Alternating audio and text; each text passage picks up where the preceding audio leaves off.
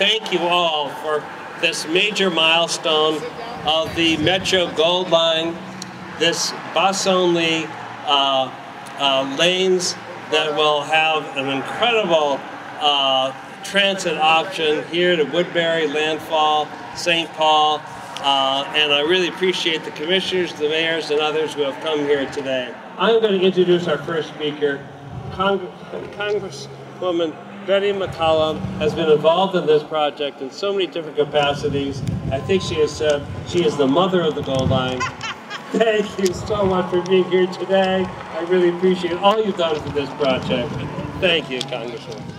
So first, all the electeds, if you didn't hear your name, come in front, stand in line, let's give you a round of applause, all the electeds. You know, we all have our own lane of traffic to get this job done, and it was done as Team 1. So let's give everybody a round of applause. Okay, I'm gonna make this quick. This was originally, people were thinking of making a line that was going to be light rail. And the numbers didn't work, but we knew we needed to do something. All of us knew we needed to do something. So we're sitting in my office in 714 in Washington, D.C., and the Washington County commissioners, and we all kind of looked at each other. I think, Raphael, you were in the room.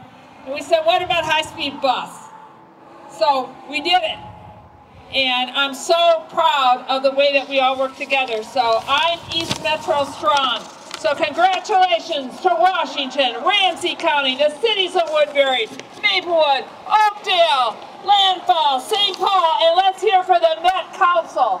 And the man who's worked on this from the DOT, not a Met Council, because we had to get some right away from the Highway Department. Here you go, Chairman Zilli. Now we're going to be joined by Senator Tina Smith's special aide, Miles Artis. Hello everyone, I'm Miles Artis. I am Senator Tina Smith's Transportation Outreach Director. The Senator wishes she could be here to attend this exciting ribbon cutting and sends her thanks to the federal delegation, our state partners, county and city officials for spearheading and funding this project. This bridge opening is another major milestone in advancing the operation of the Metro Gold Line BRT. So many Minnesotans rely on public transportation for their daily lives, whether it's work, school, doctor's office, and more. Thanks to the President's bipartisan infrastructure law, we are making these investments to connect our communities to resources and opportunities. Thank you, and thanks, Senator Smith. Senator Smith was in St. Paul when we had the FFGA celebration with our administrator, Norea Fernandez. So she is looking after this project every step of the way. And now we're going to be joined by a person who has strong regional interests, an important partner for all of us, a mayor of Edina, but also serves as chair of the Transportation Advisory Board. As chair of the TAB, this organization that's composed of 34 people from around the region helped fund about 75% of this bridge project. This is a connector. And what you really want to think about this bridge doing is not only connecting motorized movements back and forth, but also the non-motorized movements that we're going to be able to accomplish in this part of the metro because of this project that was funded in part by, as I say, by the TAB, by federal monies that come to the region. And so we're so pleased that the TAB level will be part of all of this. Commissioner Karwoski is on the TAB with me, others as well. So, so pleased to be here, and congratulations, Mayor. It's a great connector. Thank you.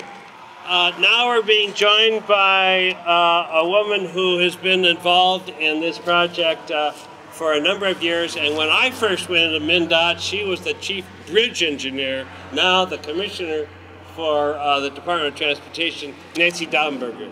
Thank you, Chair Zilli, and good morning, everyone.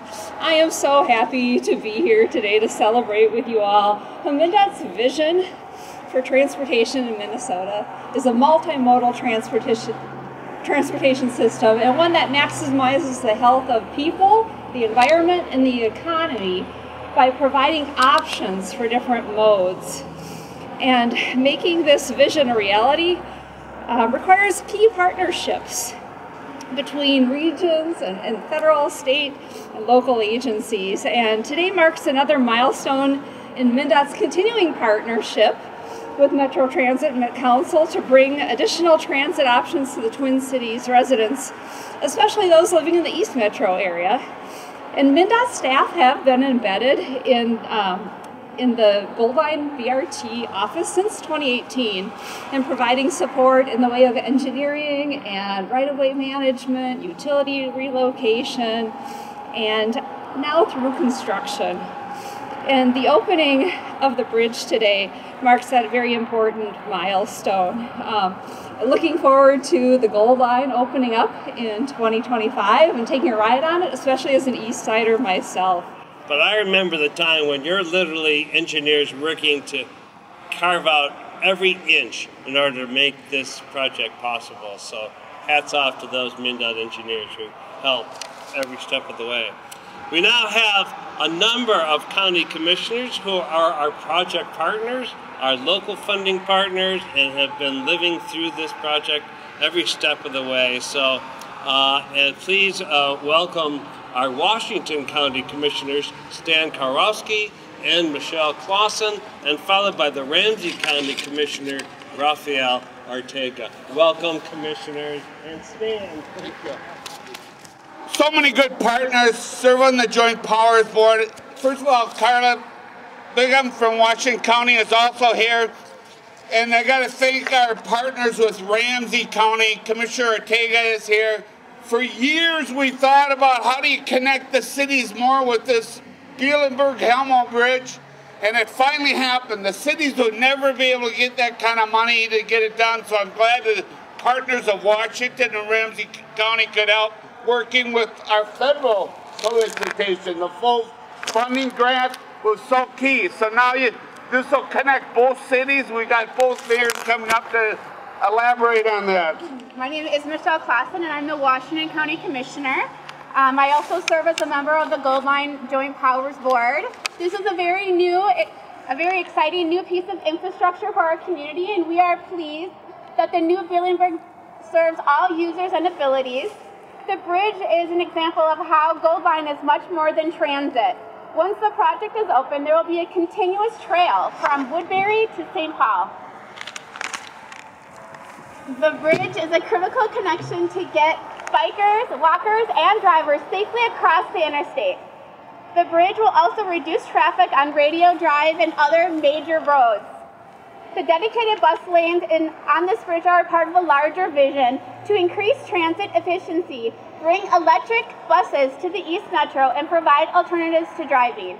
The completion of this bridge as part of the Metro Gold Line project is an important milestone that came from the fruition of hard work and partnership that exists between not only the funders, Washington and Ramsey counties, but with Metro Transit, MnDOT, our cities along the route, and investment from the state of Minnesota and the Federal Transit Administration. Thank you. We're going to make this very quick. I'm going to take this opportunity to thank all the staff and elected officials, many of whom are not here, over the last 12 years. We began this project about 12 years ago, and it's a common vision of Ramsey and Washington County. And, you know, this is not just a transportation project, it's about economic empowerment. All the residents along the corridor will have opportunities that weren't open to them before. So thank you for being here on this freezing day. Take care. And of course, we're talking about the Gold Line economic development, but this is really today about connecting the cities of Woodbury and Oakdale. And now to speak for them is our mayors. Well, thank you everybody for coming to the great city of Woodbury today. With our mayor from Oakdale, we're just delighted to make this connection between our two cities. We've had this in our comprehensive plan for a number of years, but it's really the catalyst of the Gold Line that is making this happen. We're just thrilled to have transportation opportunities in so many ways to get across these two towns. Since day one, this project has been about connecting our communities, connecting the people of the East Metro with St. Paul and beyond. It's also been about looking at this corridor and spurring development and redevelopment. Just over this bridge is Hummel Station, one of the largest development areas along this corridor. We're proud to have it in Oakdale. You know, for us as a city, this means new housing, new jobs, new businesses, parks, infrastructure. It's designed as a transit-oriented development, a small city within a city. And none of that would happen without this bridge and without this project. Yeah.